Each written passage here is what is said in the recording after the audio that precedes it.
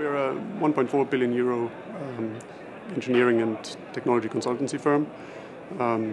We're 17,000 consultants worldwide, listed here in Paris, so our headquarters is just across the river.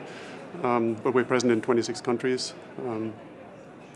It's actually quite interesting because we're fairly evenly split across different industry sectors, automotive, aerospace, energy, and of course telecoms. And that gives us a great positioning in the connected solutions world, in the connected home scenarios. We work with our automotive and telecoms clients on connected car solutions, for example, with our utility and telecoms clients on smart metering. In a nutshell, femtocells are small base stations that sit in your living room in your home. They connect to the mobile operator network through your DSL, through your broadband connection. And it's really a great push from the operators to improve the indoor coverage, which is still a challenge. And given that 70% or 80%, whoever you talk to, of calls are made indoors, and only 2% of buildings have dedicated solutions for indoor coverage, you can see there's huge potential. And a recent Frost & Sullivan study, for example, forecasts it's going to be a $6 billion market in 2016. And if you compare that with a 50 million market 2 years ago, it's just phenomenal growth potential there. I've presented a few challenges in my presentation. One of the challenges at the heart of a lot of these is interference management.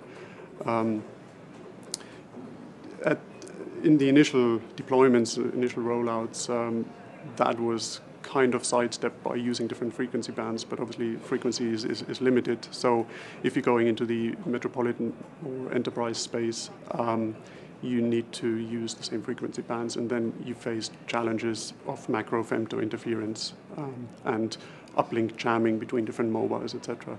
And we work with our clients to define new algorithms and new clever approaches to manage the interference. Also, another challenge is the femtocells. The very nature of femtocells means they have to interoperate, work with different technologies. Obviously, it's an extension of your macro network. It needs a fixed line, DSL or cable, that it needs to interface with for your backhaul. You have Wi-Fi in your home, in your office, and it needs to interoperate with that. And now we see more and more machine-to-machine, obviously, and femto has a great potential to help shaping the machine-to-machine communication, but it also means the standards have to be clearer and the interfaces have to be well defined, because it's just a multitude of different devices talking or talking to each other. And the femtocell, it's two worlds colliding between the well-managed, secure, performance-monitored operator network and the home network of people just setting up a router or a little network at home. And the femtocell is right in the middle. So that's challenges where, again, we work on self-optimization, auto-configuration, finding the right tuning for the femtocells to work in those environments so that the customer support calls are reduced and the user experience is high. Speaking about services, so IPTV, mobile TV is a big topic, and for example, we're managing an IPTV platform for one of our customers in Spain.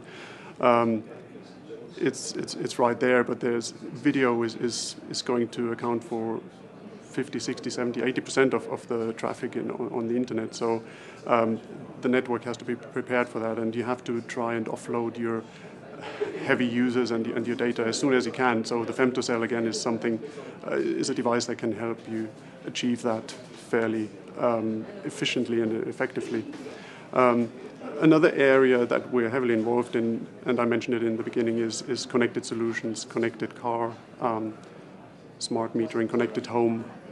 There's a lot of, we're just at the beginning of finding our feet in that space, finding the real value that you can monetize as an operator. It's a very interesting event, and I mean the success speaks for itself. You have to move to a new venue next year.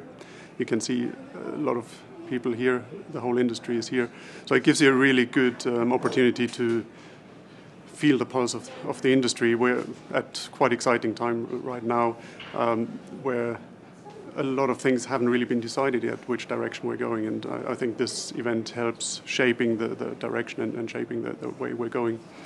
I've been to similar events on LTE or the Informa Industry Outlook in London a few times, so I do enjoy getting the latest information from the peers and from everyone in the industry here.